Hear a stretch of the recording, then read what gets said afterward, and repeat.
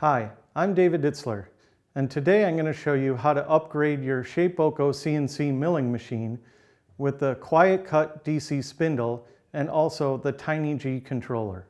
The purpose of this video is to show you how to connect the TinyG controller with the Quiet Cut Spindle and to the rest of the electronics needed for this upgrade. We will also cover how to control the spindle with TGFX by stopping and starting it and changing the speed, all within the free software.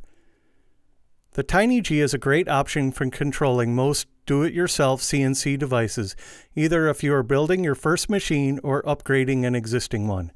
Comparing the TinyG to the G-Shield in Arduino, you still get a compact package that can be driven via USB with the free software.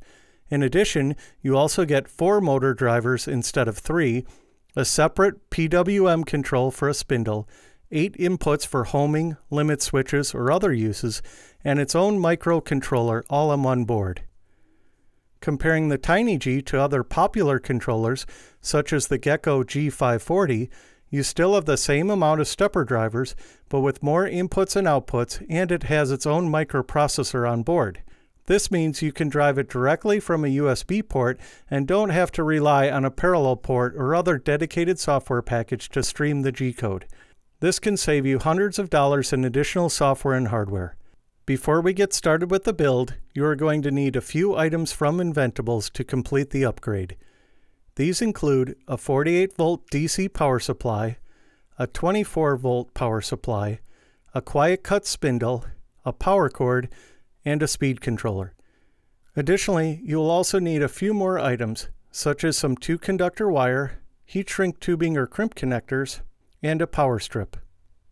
A few standard tools, such as a soldering iron and solder, wire stripper, wire cutter, screwdrivers, and a multimeter will come in handy as well.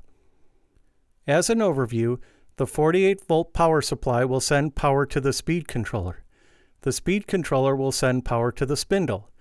The spindle will be turned on and off via standard G-code commands within the software. For this to happen, we'll send a PWM signal from the TinyG to the speed controller to start the spindle and control the speed. Now that we have the big picture, let's dig in and get to work. The first step is to extend the motor wires to the spindle. Measure how long you want the wires, making sure to leave room for them to pass through the drag chain and get to where you will mount the rest of the electronics. I like to solder on the new wire and secure with heat shrink for a solid connection.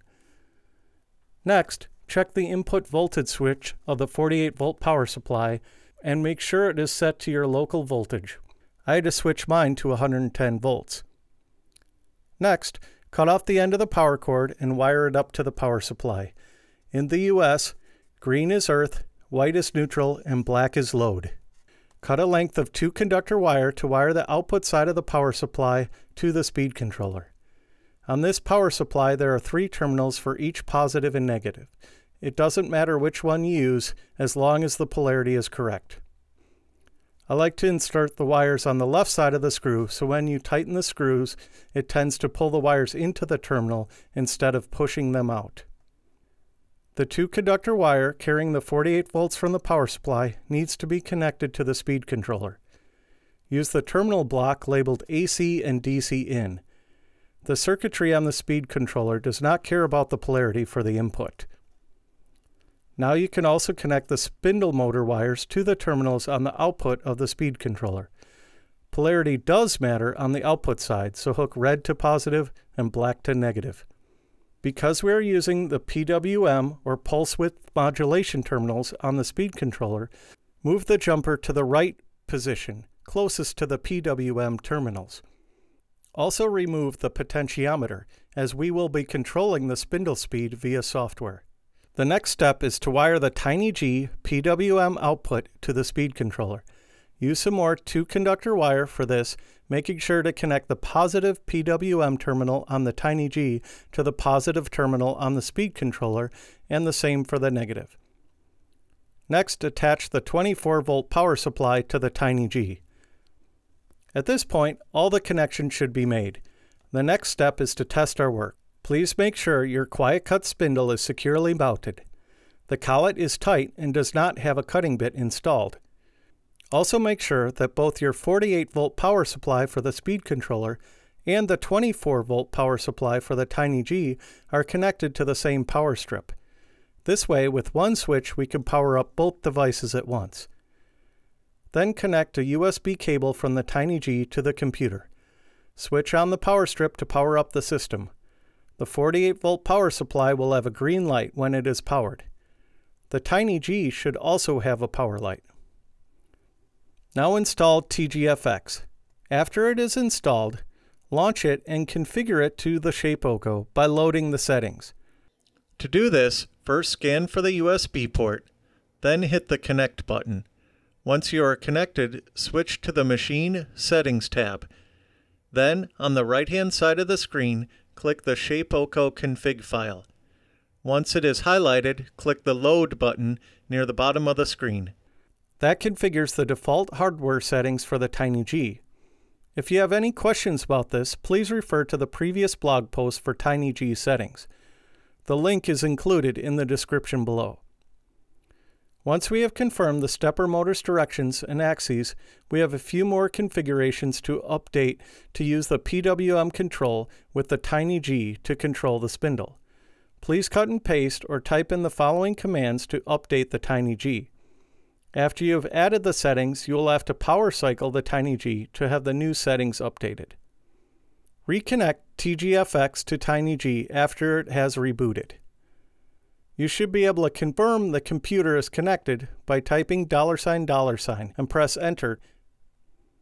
After that, switch to the Commands tab and type in M03 and press Enter to start the spindle, and M05 and Enter to stop the spindle.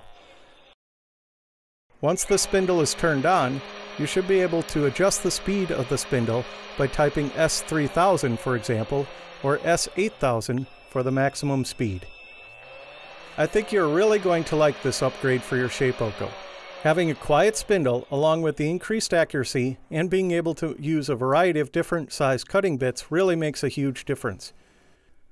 Let's give it a quick air cut test. Having complete spindle control, as well as homing and limit switch ability, really takes the Shapeoko away from a hobby machine and brings it closer to a production tool.